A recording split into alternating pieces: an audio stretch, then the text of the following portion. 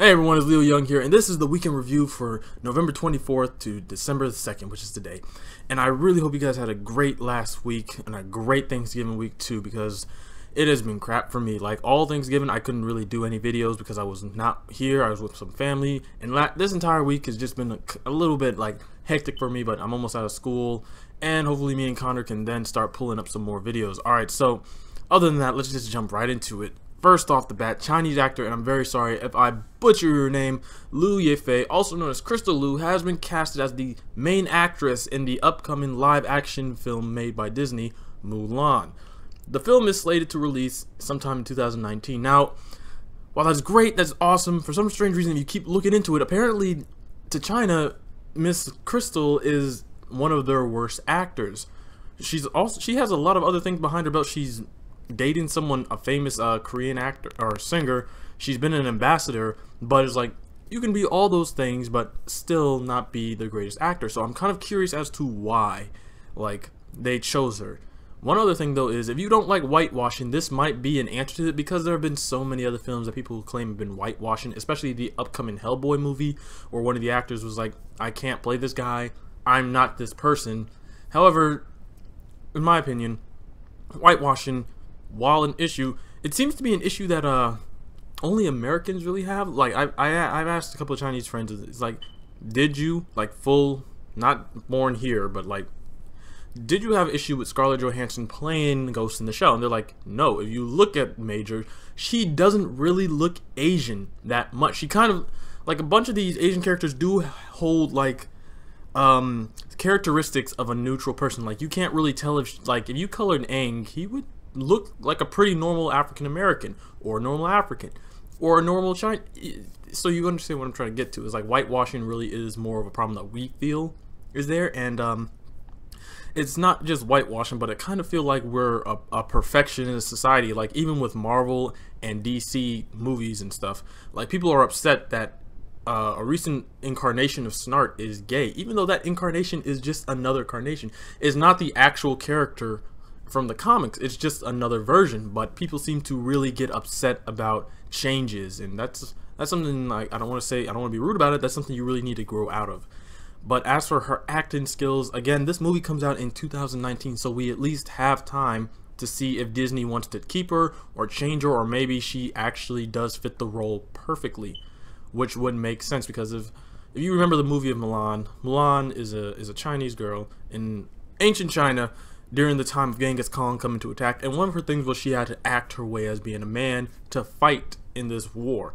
Well, maybe that's kind of the idea, is like she's not very good at pretending to be a man, or maybe that's the thing, she's very, like Ms. Liu is very good at pretending to be a man. So who knows.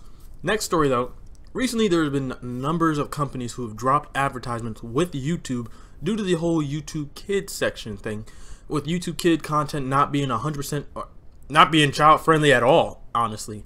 Some of these companies are Walmart, Lidl, Mars, Cadbury, Adidas, you name it. Now, as YouTube tries to combat these channels and this content, deleting thousands of videos and hundreds of channels, both commenters and video makers, there are some actual innocent channels that are being affected by this. They are losing either advertisements, or they're just being removed completely, being mistaken for these channels. Even channels that aren't like related to children are kind of having a big like backlash. But don't forget, advertisements are leaving. Again, this is going to affect all of YouTube and really hit us. And YouTube is stepping up the game, but I personally, it seems to be a little bit too late.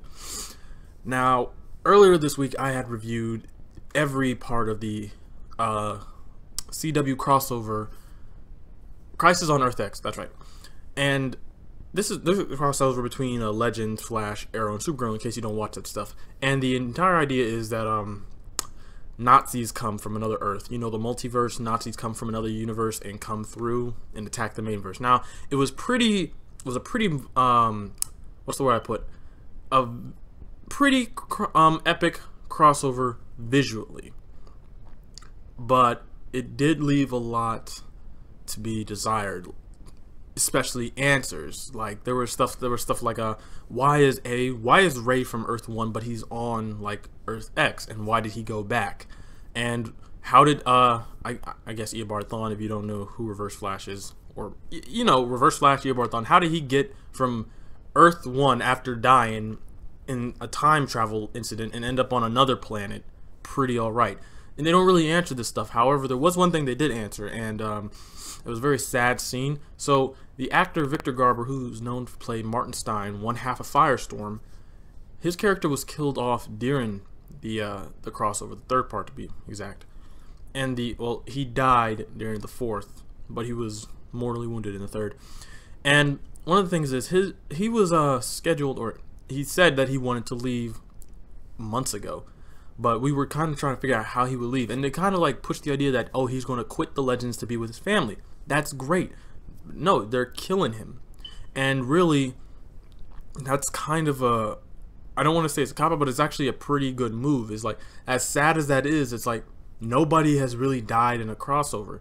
So it's time to give up on someone. It's time to lose someone. Like if Avengers Infinity War happens and nobody dies, you kind of lose that sense of urgency. Like, protect each other as hard as you can. Like when Quicksilver died, that was kind of heart throbbing.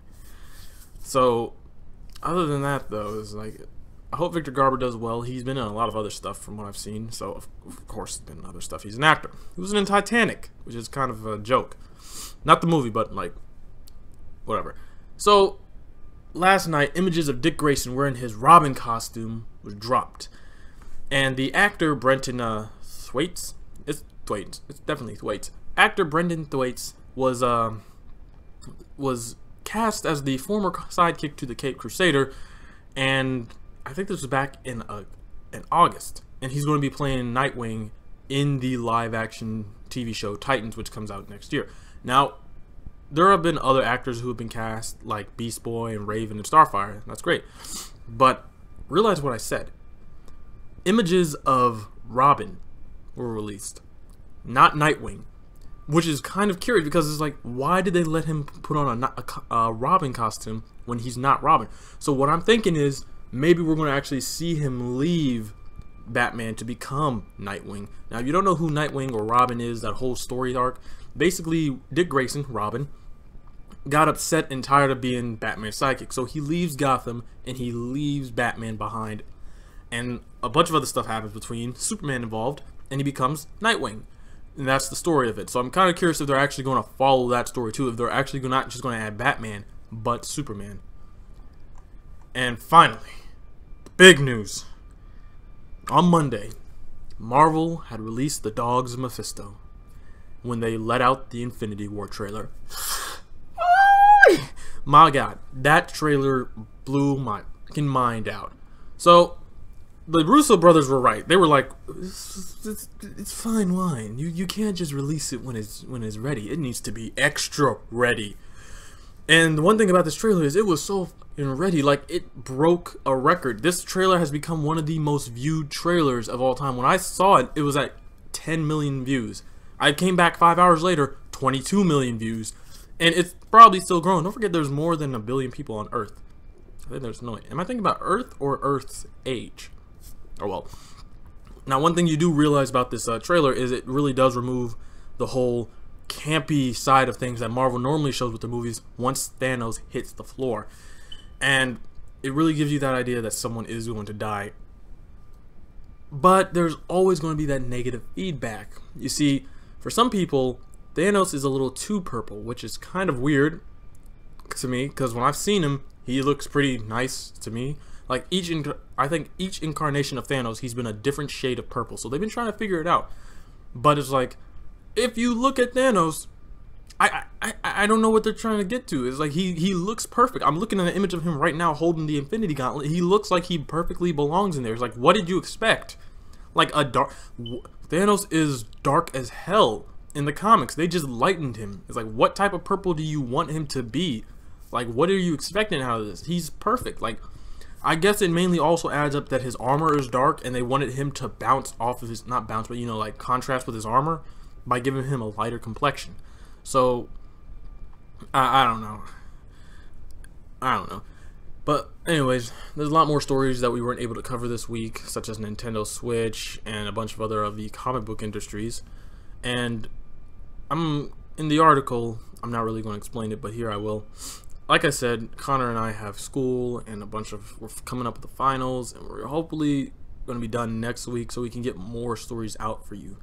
We do hope you did have a good November, like I said, and we did hope you had, like, if you don't do Thanksgiving, we hope you had a good, whatever your family follows or your beliefs, we hope you did enjoy your time. We hope you did have a great one.